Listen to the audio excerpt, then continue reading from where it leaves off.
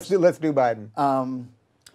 Listen, I've always made fun of Biden. You know, I think anybody who gets in at 29 and is now 77 is inviting guys like me to make fun of him. Yeah. I know he's helping me. Joe, I don't need your help. You live your life. Is he helping you? How's he helping you? Well, he always talks about how I've been in public service. Oh. And you just want to say, oh, for Christ's sake. Okay, yeah, thanks for helping. But, you know, I don't dig guys who get off, who quite frankly get off their old man's nickel onto the public dime in their late 20s and ride it all the way. It always bored me with Jerry Brown. You know, he's pitching himself as, you know, an ethereal creature. And I always think, brother, you've been on the teat for like you're in your 6th decade now, okay? So don't tell me about what a free form you are. But Biden has never been as smart as they told me he was, or he told you he was. Anybody who knows their IQ is a big tell for me. Two things. When a guy you're golfing with goes into the woods and you get to the green, you go, what'd you get? And he pulls his hand up, I know he's fucking. And whenever a guy says, I know my IQ, I go, oh, Christ. I don't like that to begin with. I go, why? Why do you know your IQ? Are you that insecure? Are you faking it that much? Biden's one of those guys who knows his own IQ. And I never saw him as a genius. I always think of Joe Biden as the third guy in a car on a Sonic commercial, you know, just popping up in the back seat. And I like the tater tots too. So he's no genius. But now he looks addled. I have more trouble. What do you think of that? I mean, something is seriously wrong. He had some sort of subdural hematoma years ago, right? Yeah, but it's only in the last, he had that something like 20 years ago. He's off his feed. They're going to push him ahead. He might get elected. I'll tell you what, he'll never go on a debate stage with Trump.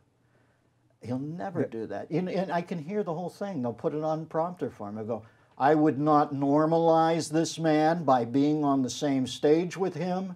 It would be beneath my dignity, but more importantly, more poignantly beneath the dignity of the American people. And he'll get all tied up and poignantly and end up, you know, in a straitjacket. They won't even know. They'll have to come out and get him off stage. But they'd vote him in because they hate Trump that much. I think he's by the boards. I don't think he was all that much to begin with. I don't like backslappers. I don't like glad handers. I don't like that cornpone bullshit about I walked through the diner today and you find out the diner hasn't been there in 20 years. You know, Biden's just never impressed me. To me, he's always been more unhinged than a rescue dog in Phil Spector's house.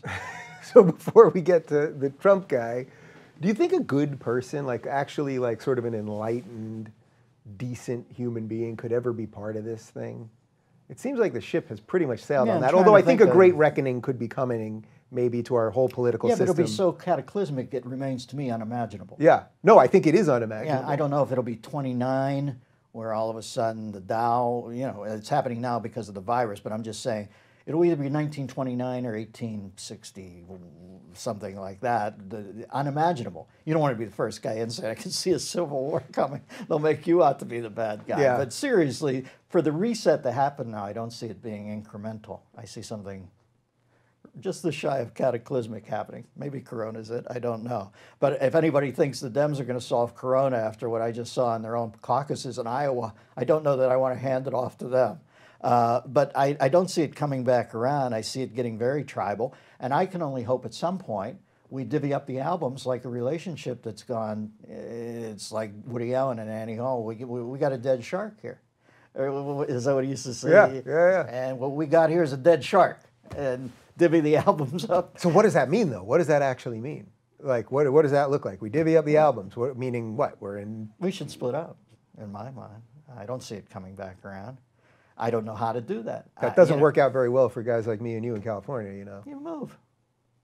I don't even know if it's geographic. I don't know what I'm saying. You know, people say, exactly.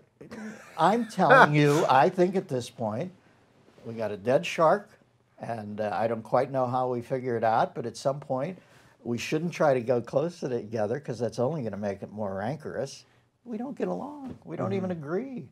I tell you, one thing I do notice is I find people, I've been on the right and I've been on the left as far as issues in my life. I've also been thought of as somebody's on the left and on the right mistakenly over my life. I find the left is really more brutal than the right. I mean, I used to tear people in the conservative community a new asshole when I'd meet them. They'd kind of they could at least laugh about it. Yeah, The left, man, it can get dangerous. You know, you're going to catch a D cell in a tube sock if you don't agree. And so that's why I zip it periodically. Were you kind of shocked, though, when you first started seeing that? Like, you first go on O'Reilly, maybe have this... Nah, I wasn't. Mort Saul wrote a great book years ago called Heartland. And I to think read when it. people think back on Mort Saul, they always think of him as liberal, probably because he was Sancho Panza, or Boswell to Kennedy's what am I thinking? Boswell Sam Johnson to Kennedy's Sam Johnson. He was his chronicler, and he liked being with the cool kids. But he started to see it, and he started talking about liberalism, and he was a real hipster, Mort. I don't even know if Mort's still up there. Maybe he's passed, but No, he's still alive. Unless something happened in the last week. I'm 99% sure. And I just started having that epiphany. I remember it happened with Stockdale. I remember everybody's making fun of Stockdale. And I think McCain had told me once that Stockdale, when he was in the Hanoi Hilton, when kids had given up and they were going to kill themselves, he would get on the pipe at night and tap it with a flint to pray with them in sign language to convince them not to die that night. Wow. Like something that maybe, 1,000 men in the history of the planet have been consequential enough to do. And then he's on cable and he goes, I don't even know why I'm here. And everybody makes him an asshole. And I thought, this room's gotten too hip for me, man. If we're going to start like talking about Stockdale, like he's an idiot, and Nancy Pelosi's a viable player, I just thought I can't be in the libs. They ask too much of the lockstep. Yeah. You think the Republicans have any sort of more functional people? I have found out, but I can only speak for myself. Like I said, I've poked a lot of fun at conservatives. Yeah. And I've met some who hated my guts, and I've met others who at least laughed about it a little. That's just my experience. Yeah. People on the left do not take a joke as well. I think that's kind of, I don't think I'm saying anything sacrilegious there. I think a lot of people are noticing that. Guess what nobody wants to say? I hear you, Miller. Yeah, it's been my life. You don't want to end up in the crosshairs of that. It gets ugly, man.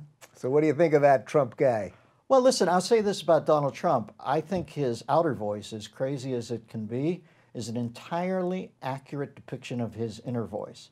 Whereas I don't think somebody like Hillary Clinton's inner voice and outer voice have ever even had a cup of coffee together. Listen, there are days I look at Trump and I'm mortified. I think, God, can't you just shut up? But I don't spend every day of my life because it's just this tedious thing. I wish he'd quit tweeting.